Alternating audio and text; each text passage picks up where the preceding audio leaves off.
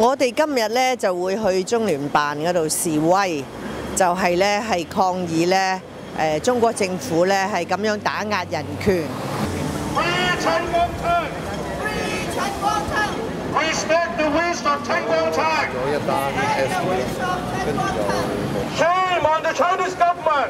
Shame on the Chinese government! 陳光誠呢件事令我覺得我好羞恥咯，作為一個中國人，即係令我覺得如果我去外國旅行嘅話，我唔會想同人講我係中國人咯。還陳光誠家人自由！還陳光誠家人自由！還郭玉閃自由！還郭玉閃自由！今日為咗陳光誠嘅事件而出嚟呼籲下，話中國政府應該還佢唔單止陳光誠同埋佢屋企人同埋所有啲維權人士一個自由咯。釋放何培蓉！釋放何培蓉！釋放郭玉閃！釋放郭玉閃！釋放維權人士！釋放維權人士！即係國力咁強大嘅時候，你何需要用啲咁嘅手段去到打壓一個失明嘅人呢？咁樣停止迫害維權人士！停止迫害維權人士！釋放何培蓉！釋放何培蓉！釋放郭玉閃！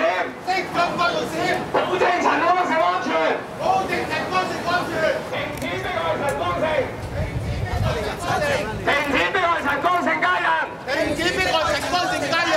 中共政府咧係以自己嘅人民向外國勒索，同埋咧係一種流民嘅行為，成個政府都用一個流民嘅行為去對待我哋嘅自己嘅人民。我哋睇係發言先，你代表民主黨就被判入獄，但係更甚嘅就係坐完監之後，仍然係失去自由。